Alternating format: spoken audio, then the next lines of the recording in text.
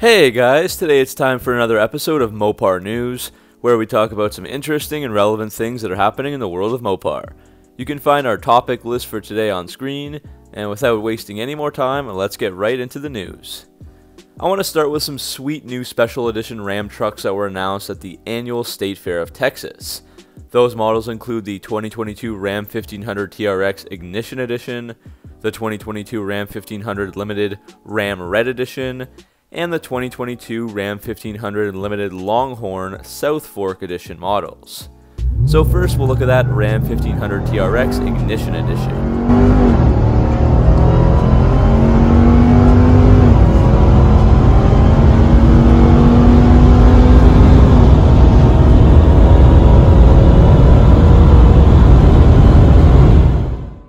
Last year the TRX released as a 2021 model, and it got a special launch edition that was limited to just 702 units in Anvil Grey color.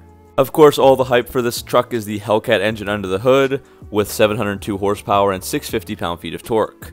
The truck has been able to hit 0 to 60 in 3.7 seconds, and quarter mile in 12.3 seconds according to Car and Driver, and that makes it the quickest pickup they've ever tested. So this new one is finished in an incredible ignition orange color that really pops and makes this truck look incredible.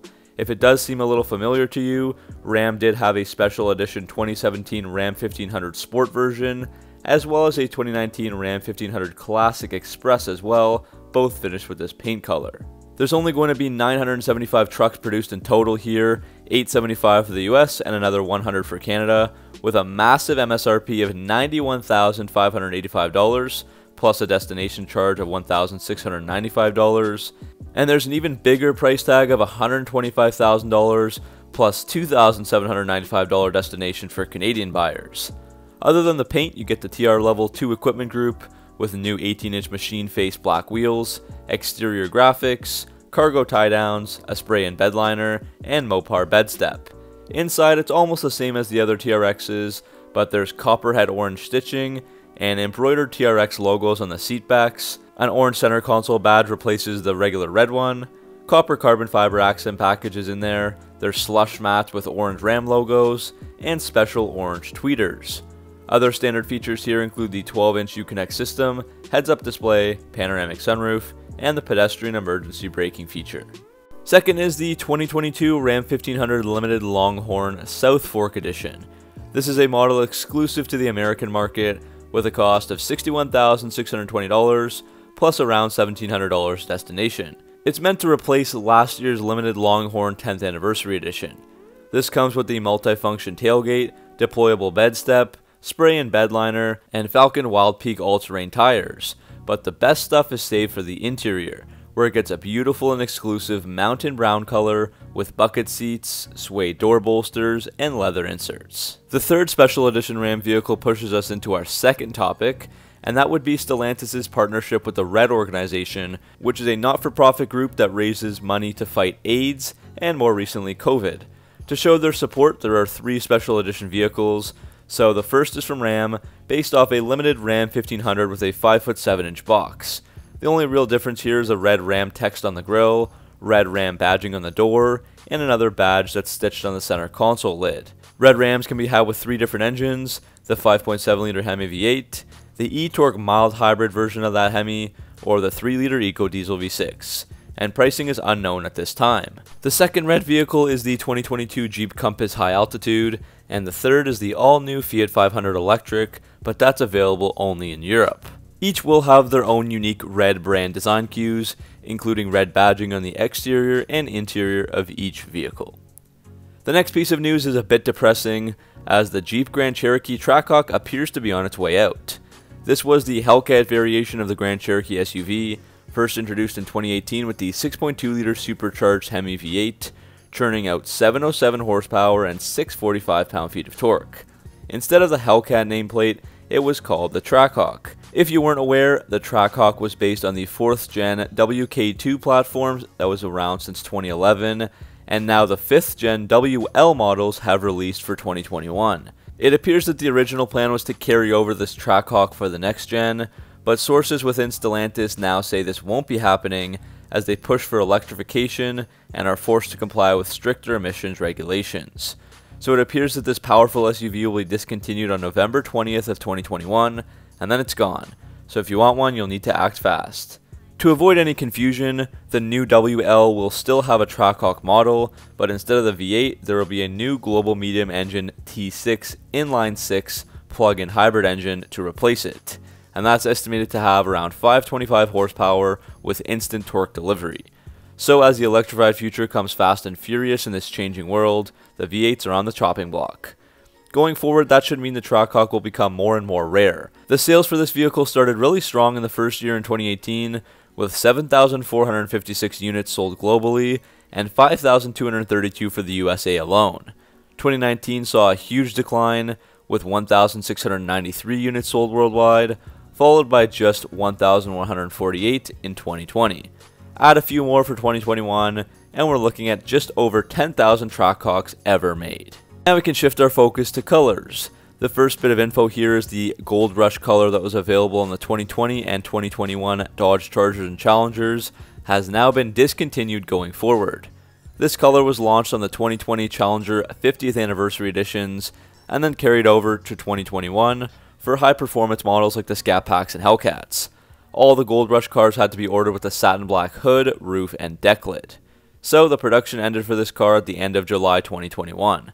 I'm not sure how popular this color was in terms of sales, but it definitely looked really good, especially paired with the black accents and paint. On the flip side, there have been several high-impact paint colors added to the 2021 Jeep Wrangler this year. We'll start with Tuscadero paint code PHP.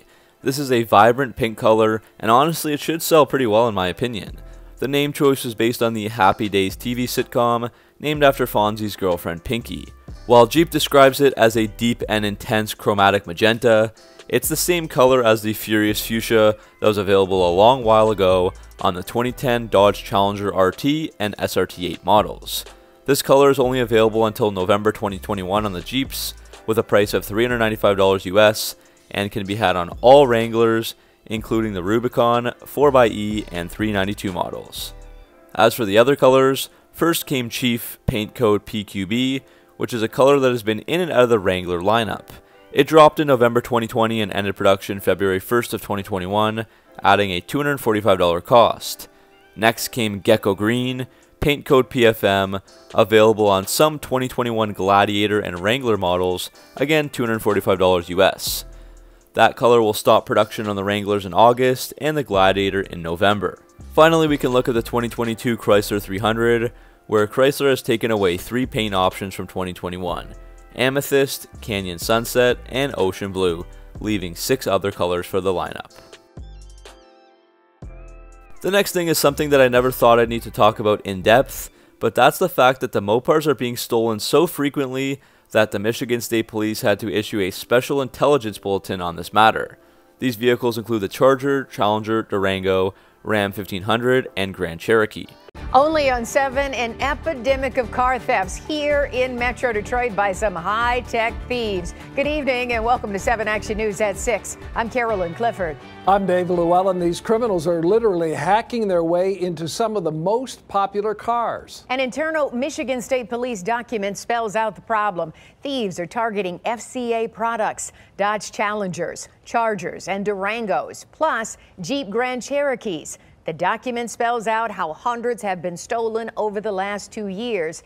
And it is not just Michigan. The document shows 5 other states have also been hit. Stellantis tried to issue a quick fix in February for the 6.4 and 6.2 liter V8 engines with an enhanced security valet mode, but that didn't deter the thieves too much. So now the company has created a 3-tier theft mode feature. First, there's that enhanced security valet, which limits the engine to idle speed, where you can only use 2.8 horsepower and 22 pound-feet of torque, making it very tough to get away quickly. The second feature is called Key Programming Lockdown, coming in early 2022. This stops the robbers from programming new key fobs after breaking into the vehicle, but I'm not sure how at this time. And yes, you won't be able to make keys yourself, you have to go to the dealer and buy a new module and new keys as well. The final measure is intrusion mode, which activates the vehicle's alarm system if there is any broken glass or vehicle movement, and that can be deactivated through the Uconnect system, of course, if needed. The final thing I want to talk about is a new Jeep for Latin America, one that North America won't be seeing on their roads, and that's the Jeep Commander. Of course, this nameplate used to be available in North America with the 2006 to 2010 Jeep Commander, but it's been long gone ever since. This is a mid-sized crossover launched on August 26th in Brazil and was a huge commercial success, with Jeep taking over 2,800 orders in the first 6 hours of availability. Also called the Commander H1 or H6 for the Indian market, this is the biggest and most luxurious SUV that Jeep has ever brought to Latin America. Based on the second-gen Compass, this vehicle is built on the small, wide global platform and offers 3-row seating in either front-wheel drive or 4-wheel drive. There's only 2 trim levels available, Limited and Overland. As for the design, it's still got the boxy Jeep look and has full LED lights with the 7-slot Jeep grille. Inside there's a new steering wheel design with a full digital cluster and a floating Uconnect 5 infotainment system, mostly sharing parts with the Compass. Since it's priced higher than the Compass, the cabin is definitely more refined and luxurious, with black leather and brown suede materials, burnished Cooper stitching, and Jeep 1941 embroidery on different parts of the brown leather seats. On to performance, there's a 1.3-liter TurboFlex gas engine with 182 horsepower, 199 pound-feet of torque, front-wheel drive, and an Aisin 6-speed automatic transmission. The other choice is a 2-liter turbo diesel with 168 horsepower and 280 pound-feet of torque, with all-wheel drive and a ZF 9-speed automatic. So that's the end of this video, guys. A whole lot of new info on the 2021 and beyond Mopars. What do you guys think? Let me know down in the comment section below. Thanks for watching. Make sure to like and subscribe for all your Mopar content, and I'll see you guys in the next video.